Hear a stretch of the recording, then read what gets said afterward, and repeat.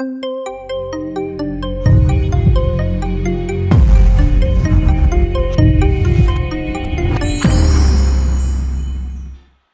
we are looking into triple extension during the running gait. This is a point of time in which your hip, knee and ankle are completely extended, as shown in the left hand leg on the picture. Here is a video and some still frames of the triple extension movement during the running gait.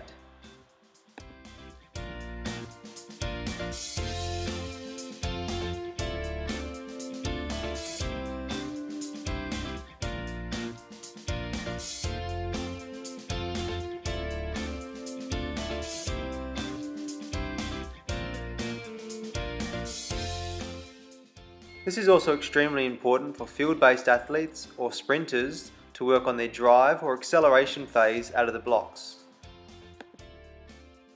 One of the many exercises to work on this in the gym include the landmine press to triple extension, ensuring at the top of the movement you completely extend your hip, knee and ankle as you drive the barbell overhead.